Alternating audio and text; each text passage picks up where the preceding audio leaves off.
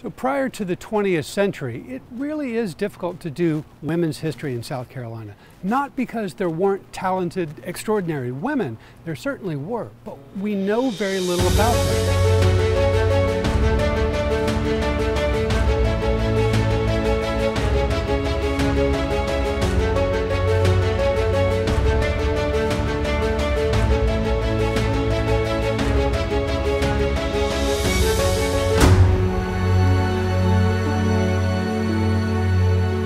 Hey, this is Nick Butler, historian at the Charleston County Public Library, and welcome to Pitt Street in downtown Charleston. I'm out here on this beautiful fall day to talk a little bit about women's history in South Carolina. So, unless you've been hiding under a rock, you know there's been a lot of news coverage about Ruth Bader Ginsburg, the late Supreme Court Justice, and the efforts to fill her seat. There's been a lot of attention in the media about women in prominent positions in our government and women in the legal profession specifically. And so people have asked me, hey Nick, what's the story with the great legal minds in women's history in South Carolina? And honestly, there really isn't that much before the 20th century. And trying to explain why women's history is such a kind of a difficult topic to grab hold of in early South Carolina is a rather long conversation, but I've got some resources on the library website to really try to encapsulate the story of women's rights and the lack of women's rights in the early days of South Carolina. So here at number 5 Pitt Street in Charleston, there's a relatively new historical marker commemorating the work of the Pollitzer sisters of Charleston. This was put up in 2006, so it's still fairly fresh in many people's minds. So the Pollitzer sisters, there was Anita and Mabel and Carrie, were all active in the 20th century fighting for women's right to vote and other educational opportunities as well.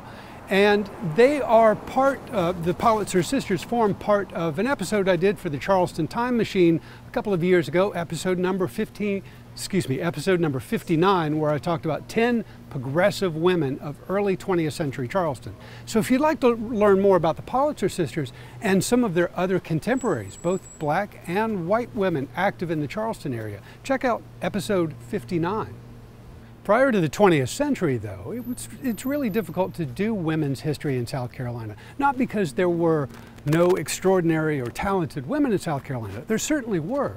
But there were a number of legal and cultural constraints that really kept women inside kind of a cultural box that prevented them from exploiting their full potential. So for example, think about this. Prior to 1865, the majority of women in South Carolina were enslaved. And the majority of the free women in South Carolina never learned to read and write. So we have very few records from women. We can't hear their voices in the historical documents that survive. And so in order to really delve into the issues of women's history in the early centuries of South Carolina, you really have to put on your detective's cap and dive into the historical documents and try to peel back the layers of history.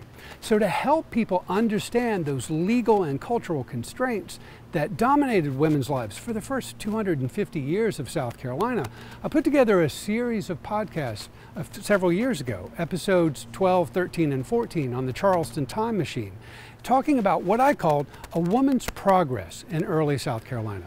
So by woman's progress, I mean a journey through life. So I'm taking the evidence of what really dominated most women's lives in early South Carolina and divided it into 4 periods during their natural lives, going from infancy up to the state of spinsterhood in their teenage years to the era of marriage and then widowhood. And so for each of these 4 stages of life, there are different legal parameters that control what women can do and cannot do. And it's a really complicated topic that I tried to simplify by giving some examples of women, both black and white, free and enslaved, who were part of this journey through life that I'm calling a woman's progress. So for example, we know that women who gave birth to children were not automatically the legal guardians of those children. In order to maintain legal control over their children, women had to go to court to get guardianship. And that was something that the law gave sparingly. It wasn't something natural like we think of it today. So it's a really complicated topic. If you'd like to learn more about women's history, women's rights, and women's accomplishments in the early centuries of South Carolina, I encourage you to go to the Charleston County Public Library's website. Check out the Charleston Time Machine, especially those episodes 12, 13, and 14 about a woman's progress in South Carolina, and those 20th century women like the Pollitzer sisters in episode number 59. And as a special treat, if you'd like to know the interesting story of one specific woman named Elizabeth McQueen in the 1740s, check out episode number 127 about Elizabeth McQueen, who was an unwed teenage mother accused of murdering her newborn child. So check it out on the Charleston Time Machine on the Charleston County Public Library website. In the meantime, I'll see you in the future.